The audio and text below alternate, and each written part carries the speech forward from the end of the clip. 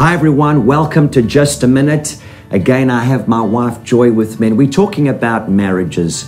And babe, what would you say is one of the greatest causes for marriages to be fractured and for there to be strife and division in marriages? I think finances is a big and the pressure of finances. Yes. Now, one of the things that we've learned about finances in marriages is to be open and transparent. Yes. So what would you say about that? Well, I think it's our money, it's not my money. And I think we need to know what's in each other's bank accounts and come to an agreement. If I spend money, he knows about it. If he spends money, I know about it.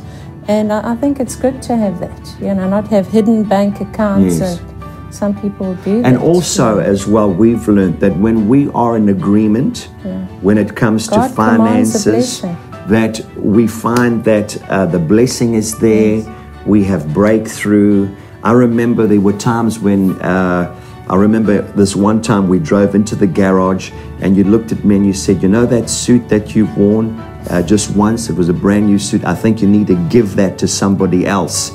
The point I'm trying to make is that we were in agreement, so we started to give, we started to bless, we started to do things together financially, and when we did that, it was almost like the windows of heaven opened and we became so blessed, and in turns we found doors opening for us. Yes. So our word for you today is finances is one of the greatest areas in your marriages where there's an attack. Be in agreement, be open, be transparent. To come in. Right, and when you are open and you are in agreement, you will see God's blessing come upon you as a couple. Until next time, bye-bye.